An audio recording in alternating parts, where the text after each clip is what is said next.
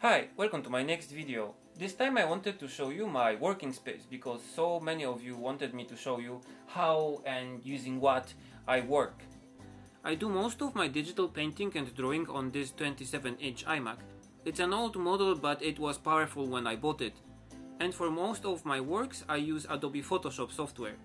On my left side I have my ISO monitor connected, and this monitor shows really nice but also true to life colors, so it's important when you do prints or send files somewhere.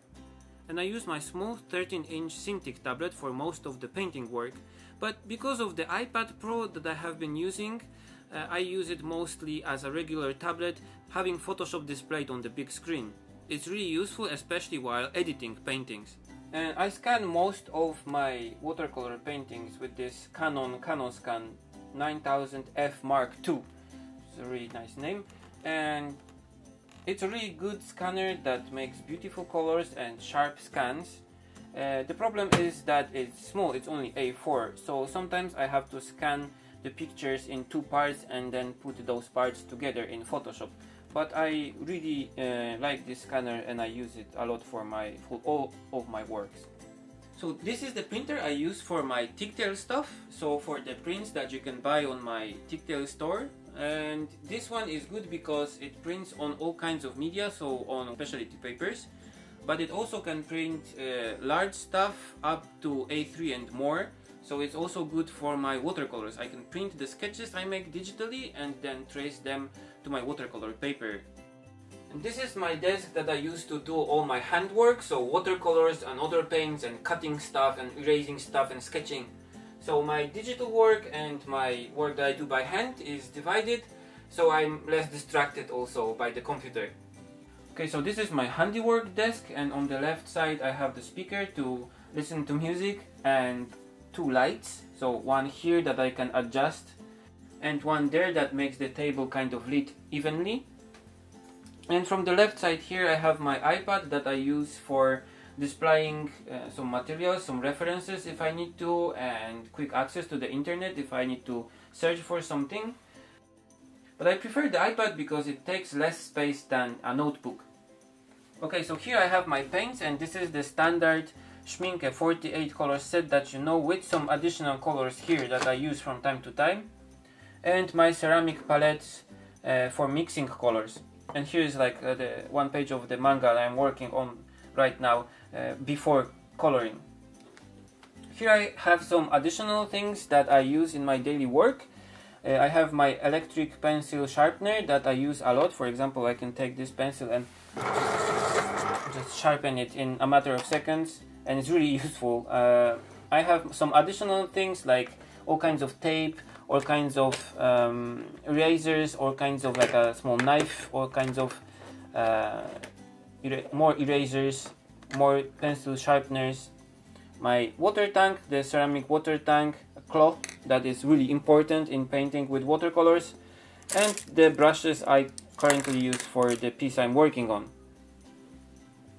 Additionally, I have a lot of stuff here, like some other brushes that I don't use so often, some pencils, some pens, a lot of rapidographs and inking pens, more pencils, some knives and scissors, more brushes that I have here for other purposes, like more specialist brushes, some pens, and the pencils I usually use for my work. Additionally, I have the tissue paper here, which is really also important for watercolor painting, and I use it a lot. And this is my pen case. Here I have some white paints that I usually use for my painting and black ink for the rapidograph pens, and some masking fluid for watercolor painting again, and a small notebook. Okay, so here under the table I have my hair dryer, which I use a lot while watercolor painting, and I really recommend having one on hand like this when you need to dry something really fast. It's really useful. And there's a lot of stock paper there, animation paper, cell paper, and my tracing table also that I use sometimes for my for tracing the sketches to my watercolor paper.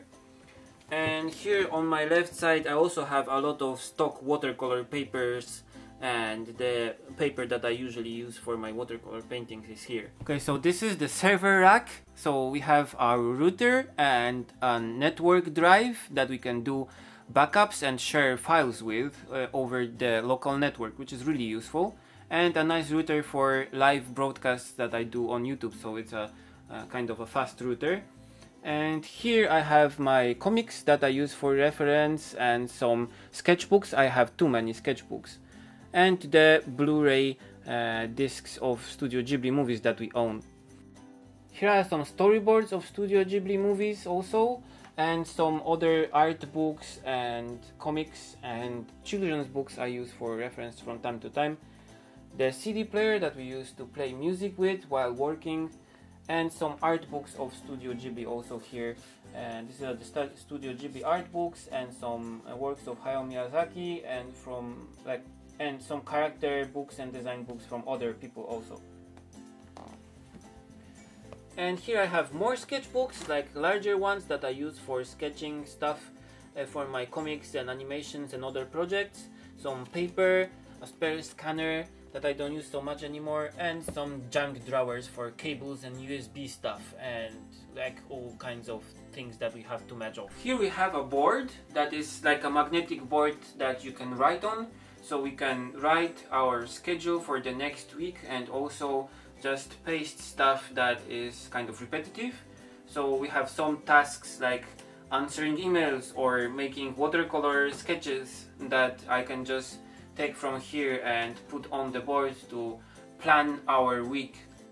Okay, so next to my desk is Kana's desk, so her monitor and laptop and the Wacom tablet that she uses to make her work, but also recently she uses the iPad Pro for making her art, and a small printer that we use for all of our everyday prints, like usual A4 stuff that you have to print every day.